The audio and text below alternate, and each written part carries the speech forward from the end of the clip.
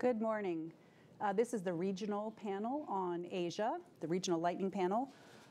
Asia, or the Indo-Pacific, as we often call it, is a vast and diverse and dynamic region. It's also China's neighborhood. But China's approach and engagement in this region has varied tremendously across the region. So to assess China's influence and impact on the different parts of the Indo-Pacific, we have three authoritative experts to share with us their insights on particular parts of Asia. Let me introduce them briefly. Starting to the west with South Asia, and to my left, we have Susan Ostermann, who's an assistant professor of global affairs and political science at the University of Notre Dame and the Keough School of Global Affairs. She's the South Asia Area Studies Specialist who has done extensive field research in Nepal, India, and Pakistan, and has been engaged in the region for nearly 25 years. She has a PhD in political science from the University of California, Berkeley, and a law degree from Stanford Law. And she focuses on policy-relevant research related to state capacity, regulatory compliance, and norm change. To my immediate left, I have Richard Heydarian, who's a senior lecturer at the Asian Center at the University of the Philippines. Richard is a prolific writer, an academic, and policy advisor. He's currently a senior lecturer, as I mentioned, at the University of the Philippines, and he is a columnist at a number of publications, including the Philippine Daily Inquirer, TV host at One News, and he's a regular contributor to many publications across the globe. And he's written a number of books, to name just a few: The Rise of Duterte, A Populist Revolt Against Elitist Democracy in 2017, The Indo-Pacific, Trump, China, and the New Global Struggle for Mastery in 2019, and he has a forthcoming book called Confronting China. And joining us virtually, we have Douveri Henao, who's the founder and CEO of the Legacy Group, a geopolitical consulting firm. He is joining us from Papua New Guinea. He has over 20 years of experience in advising governments, regional organizations, and foreign investors on geostrategy and political economy in Papua New Guinea and the Pacific region. He specializes in aid for trade modalities, faith-based diplomacy, and technology investments. And he's had several important positions in Papua New Guinea, including his current appointment on the Eminent Persons Group Foreign Policy Working Group, which is drafting Papua New Guinea's white paper foreign policy. And he has a law degree from the University of Papua New Guinea. So let me start by asking each of our panelists to give us an overview of their particular corner of Asia and how China is perceived and how China has approached countries in the region. So let me start with you, Susan. In South Asia, Sri Lanka is often considered the poster child of some of the negative consequences of a lot of Chinese engagement. But there are a lot of other countries in the region. So can you share with us your thoughts about China's role in the region and how it's viewed? Absolutely, and thank you everyone for being here, and thank you for having me.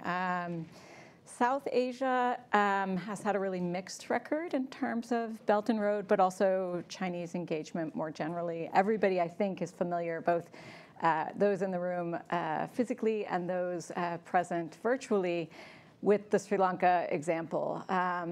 What many people don't know is that Pakistan is just a step behind. With what's going on there in terms of debt unsustainability, and the sheer quantity of lending is something like 64 billion at this point, with additional projects being signed on to. I think if we want to understand Chinese engagement in the region, we have to sort of look at Sri Lanka as the canary in the coal mine, and Pakistan is following shortly behind. The rest of the engagement in the region is quite varied. So, for instance, Bhutan has no formal relations with China. Nepal has made quite a bit of profitable strategic engagement between India and China by playing the two off of each other. And the Maldives recently has done the same, but actually has pivoted towards China. So it's going to be an interesting place to watch in the near term. Thank you. Let me turn to you, Richard. Southeast Asia you're from the Philippines, and you've done a lot of work on Southeast Asia more broadly. China's front yard, perhaps we can think of it. So, in many ways, it's really sort of the core, the central part of China's sphere of influence. We might want to think of it that way. So tell us about Southeast Asia and how China has approached the region, and whether there are important differences between countries and how they perceive China and Chinese engagement. 3 minutes, right? This feels like a sports show. I was ready for a kind of a stock market breakdown and wish this was a coffee. Very quickly, and some signpostings that I look forward to discuss later on with the panel. I mean, first of all, and this is kind of a preview of an upcoming book of mine with Melbourne University Press.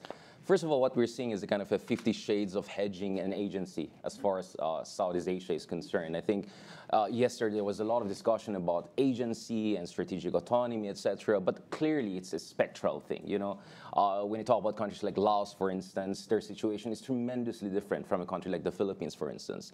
And Singapore, we had our good friend Bilahari also there. They have also their own kind of degree of strategic agency and hedging.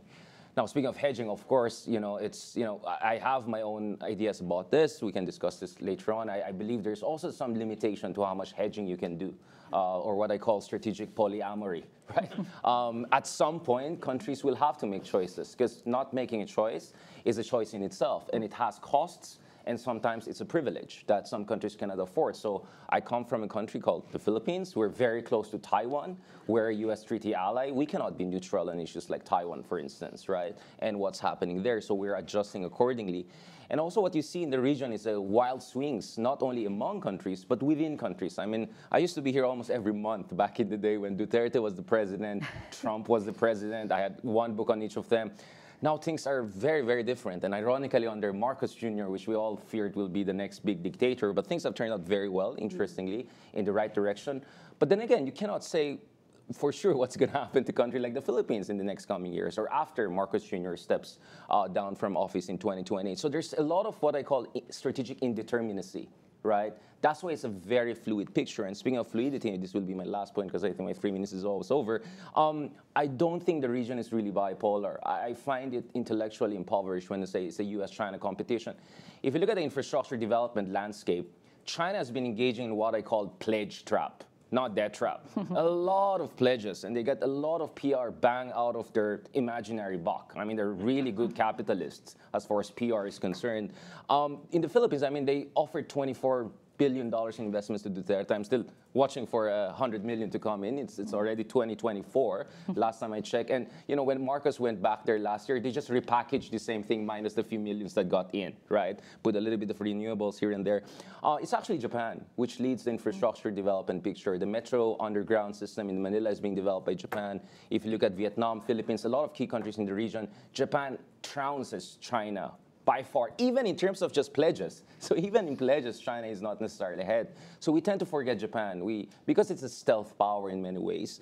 So I see the region more like, my understanding of the region's geopolitics is like German politics. You have two dominant parties, SPD and CSU and CDU, but the third parties, the smaller parties, can determine the direction of the flow. And that's why India is important, Japan is important, South Korea is important, and European partners who are getting more engaged in this part of the world are important. Thank you. Okay, let's turn to the Pacific Island countries. Douveri, give us an overview. I mean, even within the Pacific, there's sort of three distinct subregions with very different relationships with China as well as other partners. Can you give us an overview of that region and how China's engagement in recent years has been viewed? So just breaking it from that regional context, Micronesia, which is principally on the north, has largely been in the periphery of the U.S. through the COFA and the Compact frameworks, and China has been sensitized to that, but it's also actively competing on its BRI initiatives and even bilateral initiatives. But if you shift further down south to where PNG is, it's a largely three-way play between Indonesia that has, it's now gaining more interest in the Melanesia sub-region. Principally, that's been an Australian hegemony for the past 50 years. And of course, New Zealand has several realm states that connect to metropolitan Wellington as well. So the conversation of China started picking up probably a couple of years prior to the BRI 1.0, and it started increasing towards 2010 on its infrastructure push. And Papua New Guinea was largely a major a jewel in that incentive. Again, I've been on several oversight committees, and the example that I give about the differences on China approach is a 3-page MOU worth $200 million versus a 1,000-page agreement from the ADB or one of the multilateral firms on infrastructure. That is basically the playbook that China brought practically into the Pacific. We weren't barred from norms from Canberra, Wellington, or even the multilaterals. Here was something completely different, where they offered significant resources. In most cases, they just bypassed state solicitors and went straight into these agreements. So that level of attraction, that level of flexibility, even the enticements that several speakers have mentioned about this unlimited capital, was where China started picking up. I'll go into greater depth on where those initiatives are beginning to falter, beginning to pause, and where they're beginning to change. But fundamentally, the pervasiveness of China going into all of the 14 island countries is quite impressive, and disrupting those hegemonies that existed. Again, what needs to be stated on the outset is America has been completely absent in the region, apart from PACOM and those boats coming back and forth, traversing the region. But USG in particular started disconnecting from the Pacific, especially in the South, in the 1990s, and that's where conversations and other parties began to float within the leadership, and China provided that sort of opportunity that started embracing national plans, regional systems. Fascinating. Okay, we're definitely going to want to come back to some of those points that all of you have raised. But let me start again with you, Susan. Sure. All of you have mentioned, I think, other important external partners. So, and this point was made many times yesterday as well, that we should not view the Indo-Pacific as a bipolar rivalry between the United States and China, at least from the perception of countries in the region. There are other very important actors at play. And Susan, in South Asia, obviously India is the big brother traditionally, very present, very strong ties. So has India been able to regain any strategic ground as China has made big moves in India's own neighborhood? Has it been able to step up, its diplomatic engagement, its economic or security linkages? How would you assess India's role in the region? And relatedly, perhaps, what are the challenges and prospects for India, for India's efforts to become an alternative leading voice in the global South to China? So I do think that India is an alternative leading voice in the South to China, and it has been actually for a very long time, right? Starting in the Cold War period with strategic non-alignment, right? Sure. That said, current Indian policy tends to drive neighbors into China's hands. So India has been, India moves from fear, right? Mm-hmm. If you want to understand a lot of the dynamics in the region, all you have to do is look at Google Maps and the sheer number of dotted lines between countries in the region and China. India feels as if it's being encroached upon, encircled, et cetera, and it tends to make unreasonable demands of its neighbors when it sees Chinese encroachment. So a good example of this is the recent spat with the Maldives. You have a pro-China prime minister who has come into power, and all he had to do was make a few statements before India said, you know, essentially, if you're not our friend, then we don't need you anymore, right? And the Maldivians basically say, that's fine, we'll just go to China, right? That's not necessarily their best move. But at the same time, this is something that has played out again and again. This happened with Nepal in 2015, the first time that there were fuel supplies sent over the Himalaya to Nepal was when India had a diplomatic row with Nepal, and Nepal simply turned to its north, right? So I think that India is a viable alternative. I actually also see it as being pretty multipolar. Yeah. At the same time, I'm not sure that India is operating at full capacity at this point. I'm not sure they're making all of the right moves. Interesting. Richard, you mentioned the multipolarity in the region. Can you say a little more about that, how countries in Southeast Asia view other potential partners compare to China? I mean, certainly you mentioned infrastructure. You know, China's Belt and Road and other initiatives in Southeast Asia have delivered a tremendous amount of infrastructure that's been very welcome by many governments. Less delivery in the Philippines. Yeah. But you know, how do these countries view, and what are the interesting differences among countries, and how they view China's you know, offers of infrastructure and other kinds of things, and then what are concrete ways that countries view other partners as alternatives?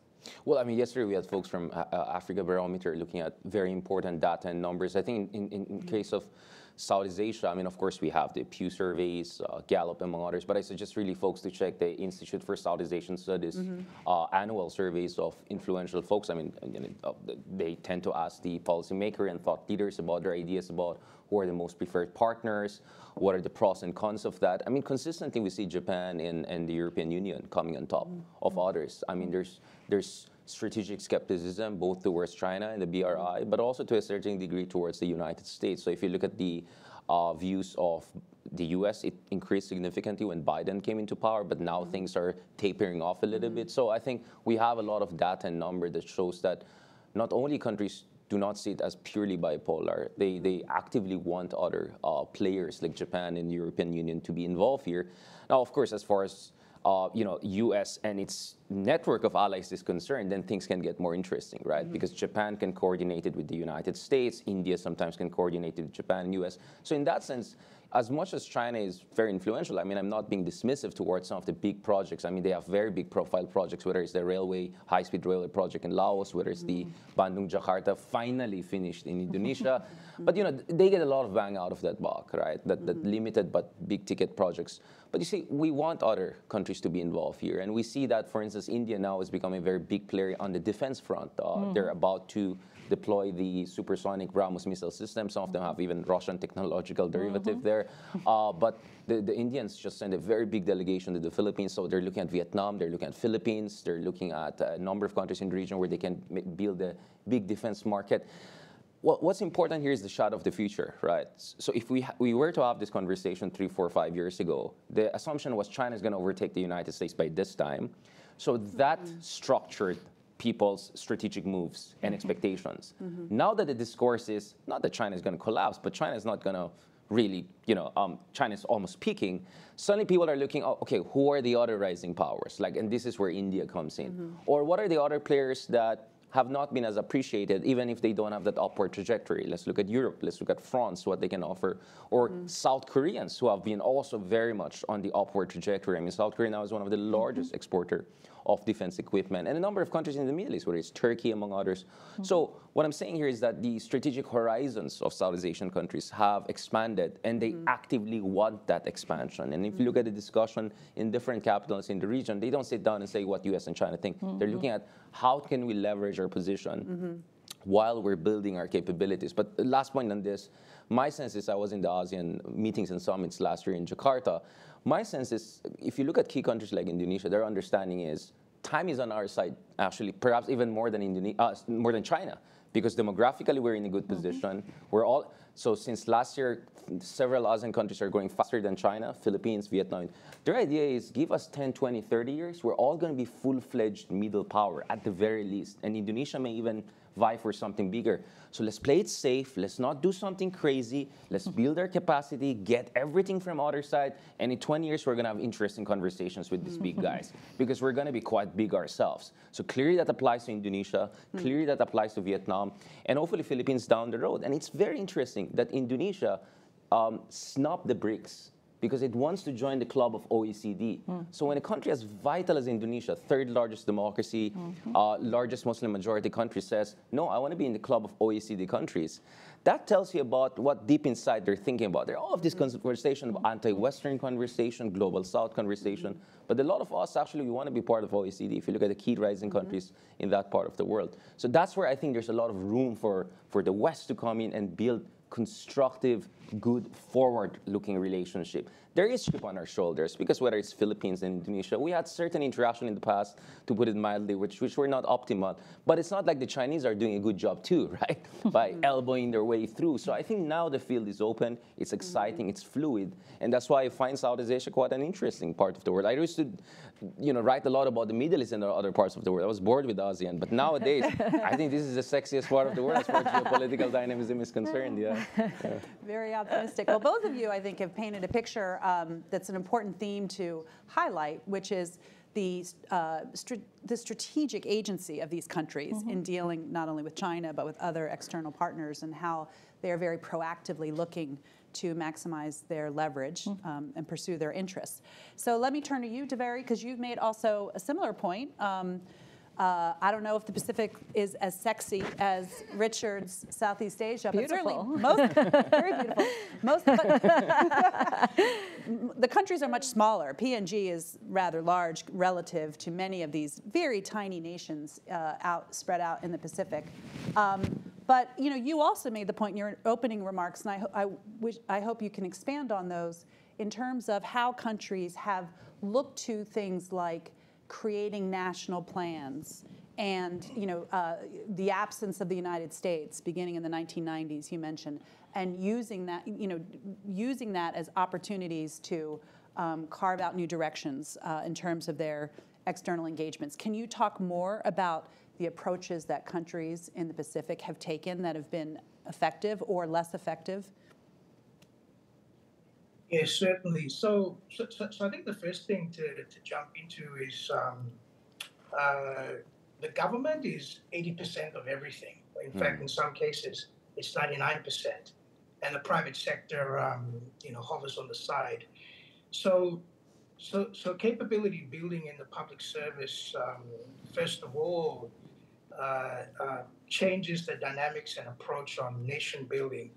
And so in the 90s and the 2000s, one of the success stories of Australian education, soft power use with New Zealand and certain extent, to the US as well, was it built a cadre of MBA graduates.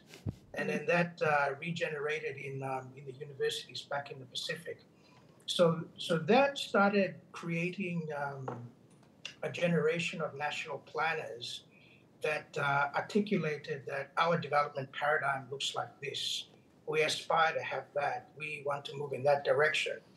So prototype versions of those development plans in the mid-90s, stimulated by multilateral programs such as the IMF, but indigenous plans started emerging in the 2000s. And that was where the intersection points started coming with regional middle powers and even the larger markets such as China, that here is our playbook. This is what we want A, B, C, X, Y, Z type of projects to interface, support our supply chain, support our health services.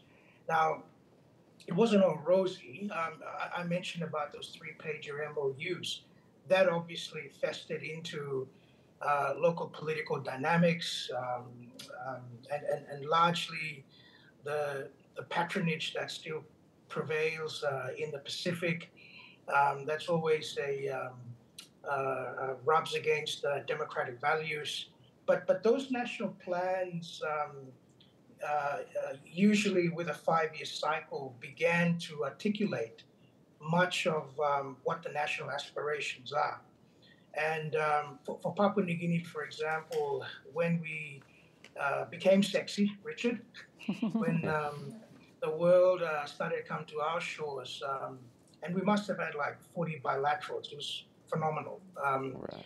And it was in that space you saw Prime Minister Marape put the medium plan in front of his counterparts and leaders and say, this is what we want to do. This is our plan. So even when the friendship dialogue of Narendra Modi inviting 10 Pacific Island leaders, and then the Americans piggybacked on that with Defense Corporation and also Pacific Partnership programs, you saw this level of consistency among Pacific Island leaders is, here's our national plan, here's our playbook.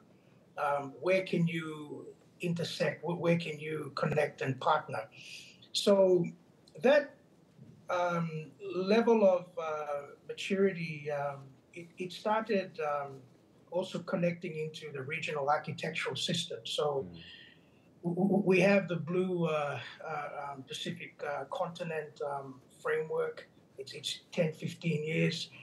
Those common issues on fisheries, on climate change, they also began to articulate in the bilateral. So it was as if an echo chamber was happening, that whatever you heard from the region, elements of that would also articulate in the bilaterals as well.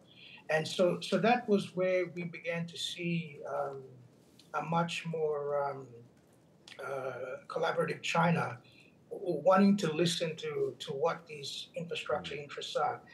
It's also reminiscent for me not to also identify that because of America's step up using Prime Minister Scott Morrison's term into the region, it bolstered the confidence of Australia to also come out on a whole host of issues in competing against the China BRI and bilateral initiatives. Prior to the American participation, Australia had no capability whatsoever to compete, and neither could New Zealand. And why would they? Because these are China is the largest trading partner. So there had to be that level of factored into their engagements. But the clear message here is what I'm observing now is that these national plans are becoming negotiating talking points. They are in many ways stimulated through back end from Australian support programs, regional support programs. But because they're indigenous in nature, it's creating that operational value on having some of those predecessor systems like the non-aligned thinking, the global south thinking, that we have our own issues, and you're either going to partner with us or we're going to move on to the next. Thank you. Let me remind the audience that if you have questions for the panel, please submit them to askac.org. That's askac.org. We'll try to turn to one or two in a few minutes. But let me ask, actually, Douveri, I'm going to stick with you and ask, but I'm going to ask all of you, what the United States and like-minded countries that are important in the region, what advice would you have for U.S. officials as they think about how to improve, enhance their engagement in the region in ways that countries will find meaningful and might offset some of the negative impacts of rising Chinese influence? Douveri, you mentioned that the United States has stepped up its efforts, has come back into the Pacific region over the last several years. How would you assess U.S. efforts, and what more or what types of engagement do you think would be most useful for U.S. Officials to consider? Yeah. So although USG has come back into our neck of the woods, it's also important to appreciate that the presence of American values has remained resiliently right throughout prior to after the Second World War, through Christianity. So a big toolkit that Washington has over China is faith-based diplomacy. China does not have an equivalent. When I speak to, for example, James Marape, he's a devoted SDA. That's a concoction from America. There are other very, very deeply pious leaders in the Pacific that have those connections. So that's a toolkit that the State Department should utilize. I know of a delegation that recently just went to the U.S. on the prayer breakfast. These are connections that I think adds tremendous value in enhancing. Again, an example is John Maxwell is a Christian motivational speaker. When he came to Papua New Guinea 12 months ago, the entire cabinet attended his speech. Almost the judiciary did the same as well. So this sort of faith-based diplomacy is something worth pursuing. And again, America is 700% ahead of China in that space. Whether the State Department subscribes to that, that's obviously another question. The second thing is I'm very interested in the way that AGOA connected Africa and the U.S. through very pragmatic G2B connections. And a lot of great things came out of AGOA, the African Goods Opportunity Act. I've helped construct European Union Pacific Economic Partnership frameworks, and it has a similar type of genre. But the difference that AGOA had was you were plugging American ingenuity investments right into African resource bases. And there were some winners, some losers, of course. So Pacific AGOA is definitely an area that I think America should explore because that type of genre is what is needed. We need the Googles and the Microsofts to help us in our digital quest, digital journey. We need Exxon's already in our backyard with a huge LNG project. So it's those sorts of things where you connect the nodes and pump our fish into the markets, not just in America, but also within that West sphere in Asia. And perhaps the final thing is just to circle back on what I mentioned about national plans. And again, capitalizing on the previous speaker from the Institute of Republican Institute, apologies, I think I got that acronym wrong, but he's the thrust of his conversation around democracy prevailing. These national plans are, in many regards, an indigenous definition of democracy, and this is where I think much of U.S. support or its coalition support in the Pacific, investing in these national plans is definitely going to further increase democracy prevailing and certainly help that hegemony of values, of trade, of open markets and free people prevail in an increasingly different sphere that China offers. Those are three, I think, really excellent points. And on the faith-based approach, I mean, there may be institutional constraints for the United States to use that at an official government-to-government level. But it is worth noting that, I mean, implicit in your remarks is that the Pacific is a very, Christian, devoutly Christian region. And voices that I heard when I traveled to the region were really emphasized that point and noted that Australia and New Zealand seem to have fewer constraints, perhaps. They really utilize that channel of communication much more effectively than we do, but maybe it's worth thinking creatively about how we can boost some of those engagements. Really excellent points. Okay, let me turn, Susan, to you. Talk about South Asia. I mean, the United States has not been, perhaps as large a player as the two big countries in the region, India and China. But what can the United States and other European, other Asian partners do more effectively, or what would your advice be? So my advice for the U.S. in particular, because I think European partners and Japan in particular, they have done quite a good job in the region. For the U.S., I would suggest that we be more ideologically consistent and in fact make sure that more of the assistance we give reaches the ground. So emblematic of this is U.S. engagement in Pakistan, right? We have a tremendous portion of the aid and other assistance we have given has gone to further our strategic goals, and that involves sometimes giving, in fact, often giving aid to the Pakistani military. But then on the other hand, we sit there and criticize their democracy, right? And it is the Pakistani military that has often overthrown democracy in this area. Despite that, I think your average person does still think relatively highly of the United States and the opportunities that it provides.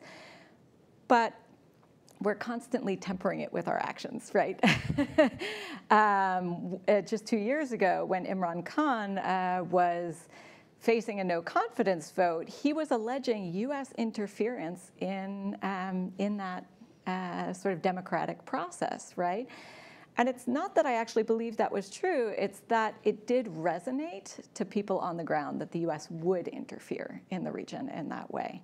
So I would suggest more ideological consistency in the region. Great. Okay, Richard. The United States in Southeast Asia, there's been a lot of criticism of the sort of pulling back of a trade and commercial diplomacy.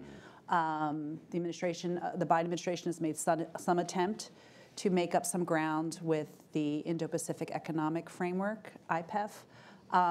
But how would you assess their efforts so far, and what would your advice be? And let me fold in a question from the audience, since we are running short on time, which also is sort of relevant, because the United States' approach to the region has focused heavily on ASEAN. I think ASEAN engagement. You haven't really talked much about ASEAN in your remarks, but one of our audience members asks, can you speak to the role of ASEAN vis-a-vis China and the U.S. as a regional bloc and its approach to engagement with China? So is ASEAN a useful, platform for the United States to really focus on, or is it, you've mentioned a lot of really sexy countries, in your word, that are rising. Is it, do you think the bilateral approach might be more important? Yeah, thank you. 30 seconds. No, actually, I have ASEAN here. There's a reason why I didn't mention ASEAN. It's like, oh, I'm going to get into hot waters and all. You can check my latest Nikkei Asia piece on how we're trying to get around limitations of ASEAN. I mean, first of all, I think it is true that just showing up is not enough, although sometimes even that doesn't happen. You have to bring something really forward. But as I said, we also have the pledge trap situation on the part of China. So our joke is that the IPEF is America's version of a pledge trap, or America doing it the ASEAN way, right? Like vague frameworks and then leave it down the road to deal with it. So I'm glad that there's that mutual strategic learning. In the meantime, while we're figuring out what to do with all the structural constraints to market access issues and all. So I think there's growing realism both in ASEAN and also in the US about what are the limitations, but let's work around that. But speaking of strategic learning, I mean, I just look at the relationship between my country and the United States. The past decade has been transformational. A decade ago, we were not even clear what does the mutual defense treaty really mean in the context of South China Sea. My God, we have moved. This is a quantum leap from where we were 10 years ago, since I've been coming in and out throughout the years. And on the bilateral level, I think there's a lot of realism about imperfections of political system in the region, the democracies we have in the region, the TikTok populism we have. So there's, I think, more mutual understanding and respect that there was not there before, and nuances and subtlety in American diplomacy that perhaps was not there before for many reasons. I'm not here to point fingers. As far as ASEAN is concerned, ASEAN has all of its virtues, right? We can have a long conversation about it. But as far as dealing with high stakes geopolitical issues like South China Sea is concerned, I'll say it again, it's just north of useless. That is where I believe minilateralism is the way forward. Philippines and Vietnam working together for a maritime agreement. Philippines, Indonesia, and Vietnam working together on their own version of a code of conduct. The U.S. dealing with key countries in the ASEAN. I hate using that word because it's politically incorrect, key countries. But let's be honest, like, when you talk about South China Sea, when you talk about geopolitics in the region, it's Vietnam, Indonesia, Philippines, Singapore, those kinds of countries. I think there has to be an appreciation of limits of ASEAN, but also the huge potential of ASEAN minilateralism and minilaterally dealing with them. And lastly, I think there has to be also sometimes honest conversations. Like, I know you guys, you don't want to make choices, you want to make the most out of this, but push comes to shove, right? Who do you think is really the threat to you in the region? Last time I checked, the US doesn't have maritime territorial disputes with Vietnam, with the Philippines. My goodness, even the Indonesians have problems with China right now because their 9-dash line is going all the way to North Natuna Sea. So that reality has to be reminded that, you know, China may sound more understanding and all of that, but you have some fundamental territorial and maritime issues that you don't have with us Americans. You can talk about what happened 100 or 50 years ago and all of that. That's important because I think the Global South, now I want to go back to our title, the Global South discourse is weaponized by China consistently to push their own version. But believe me, their understanding of multipolarity is not the same as us in ASEAN. For us, multipolarity is more agency, more room for conversation, an inclusive, pluralistic international order. China's version of multipolarity is post-American, more Pax Sinica. So we have to be absolutely clear about that and push back against the weaponization of the post-colonial discourse. Thank you. Thank you. Well, we are over time, so we have to close this panel. We could probably talk about the region all day, but we are out of our time. So I want to thank our panel and ask the audience to remain seated while the next panel gets seated. All right. Thank you very much. Thank you. Thank you. Yeah. Thank you. Thank you.